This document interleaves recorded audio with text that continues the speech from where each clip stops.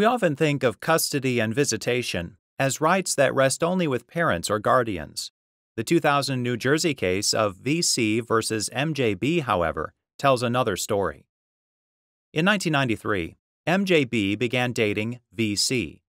Shortly thereafter, M began artificial insemination treatments she'd been planning for over a decade.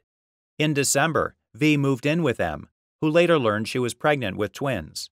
The couple moved into a larger place to accommodate the unborn babies.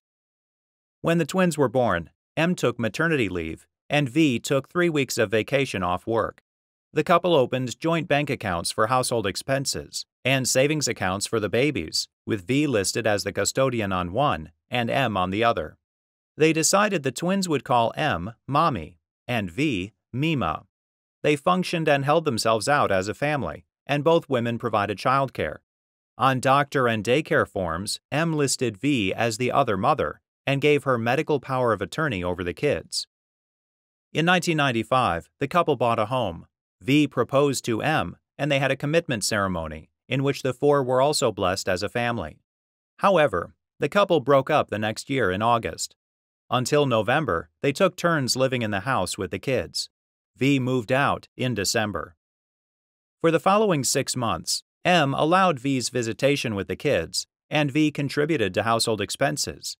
In May of 1997, however, M stopped allowing V's visitation and refused to accept V's money. V filed for joint legal custody and visitation in trial court, which found that V didn't sufficiently establish she was a de facto or psychological parent. As such, the court rejected V's requests, relying heavily on the fact that M independently made the decision to have children. V appealed, and the appellate court affirmed the lower court's custody decision, but reversed on visitation, finding that V was a psychological parent and the children's best interests were served by continuing visitation. Both parties appealed to the state Supreme Court.